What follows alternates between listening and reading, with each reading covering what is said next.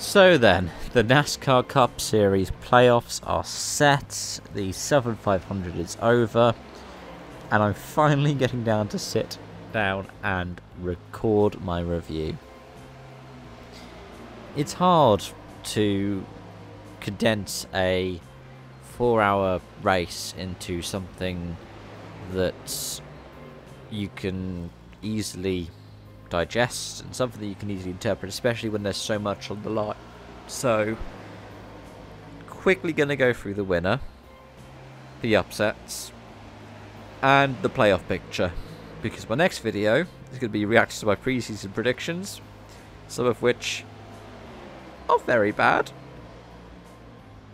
And yeah, then I'm going to predict my playoffs. And let's start off with the winner then.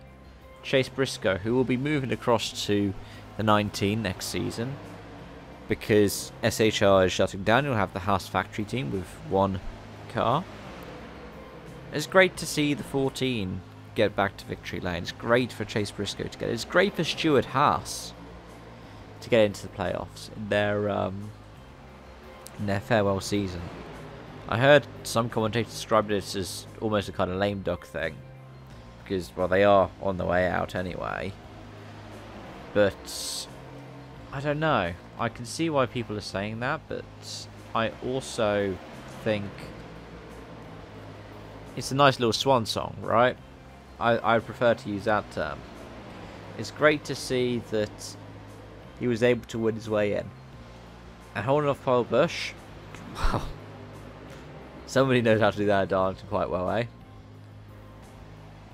It's proof that JGR have gotten a good guy into their car. I mean, Briscoe has always been good. His social media presence is fantastic. And it's proof that the winner you're in can benefit people who just are down on their luck. At the same time, there are some bits and pieces where it can be really different, but Briscoe was just at that level the entire night. Kyle Busch was as well, and part of me does hope that Rowdy keeps his winning streak, well, his years-long winning streak going, because that would be awesome. Getting it up to 2 decades would be just fantastic. But he got so close. That RCR team have picked up since the Olympic break. They must have found something in that time. Because regardless of the ending of Richmond, Austin Dillon had bloody great pace. Kyle Busch has been not back to his peak, but he's been in good form since that crash out at Indy, and he was running well late at Indy.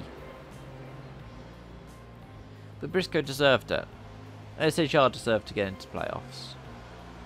And that much is true.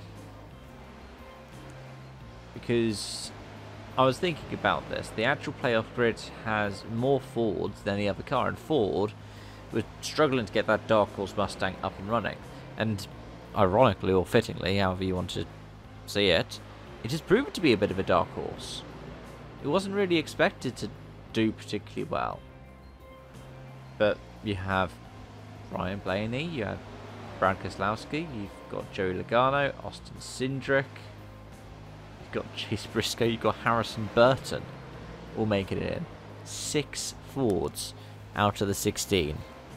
The other 5, well, the other 10 are 5 and 5 split, aren't they, between Chevy and Toyota, with one main team and then one smaller team.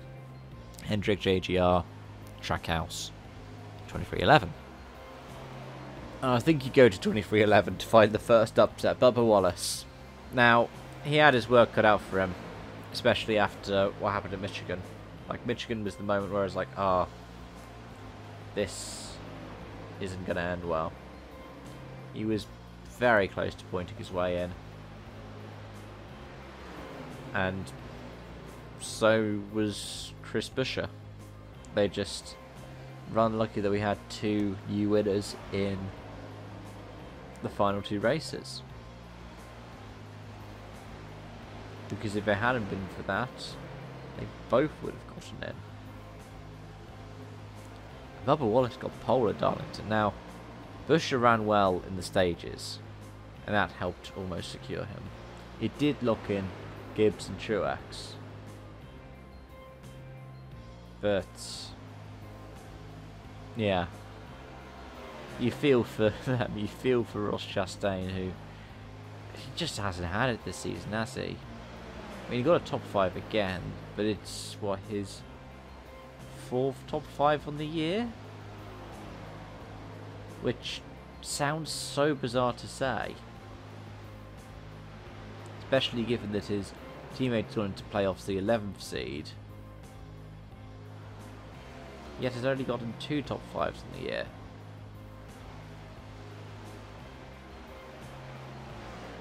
But Buescher was pushing. And he's been consistent.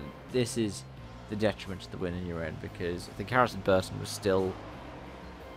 Did he end up being outside the 30? Outside the top 30 in points?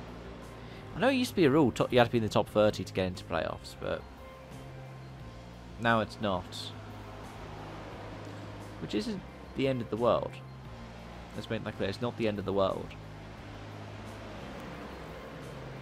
But it does lead to people being annoyed at the playoff system. I mean, I find it interesting. I think if you need to manufacture that kind of postseason to make it so that people are going to tune in every week towards the end of the season, maybe a season's a little too long. I don't know, let me know your thoughts in the comment section down below. Thank you so much for watching, and I hope to see you again soon. Bye for now.